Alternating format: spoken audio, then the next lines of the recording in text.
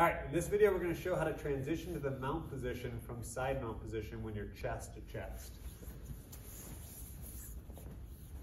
So one of the things you want to deal with first before you go to the mount position is this close arm. This close arm can allow our partner on the bottom to escape very easily.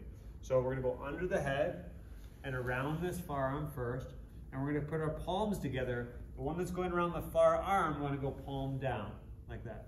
Now, I'm going to turn sideways and I'm going to scoop out his arm like this. I'm going to unlock just for a second so you guys can see. I'm scooping out with my bottom knee right here. Then my top knee is going to replace it, and that's going to get his arm outside like that. Now I'm doing that again with my arms clasped like this. Palm down, palm to palm. I turn, I scoop out his arm, then I bring the leg over.